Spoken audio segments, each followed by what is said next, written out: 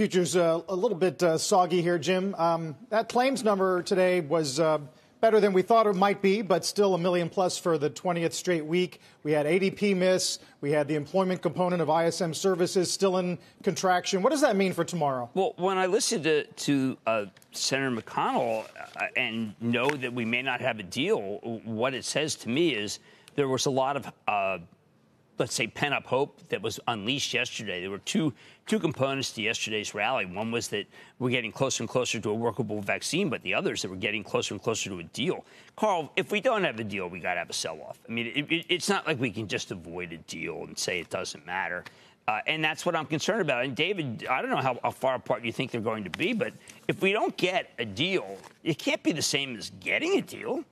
No, it can't. And it would be a significant blow to this economy. I think that's fair to say, Jim.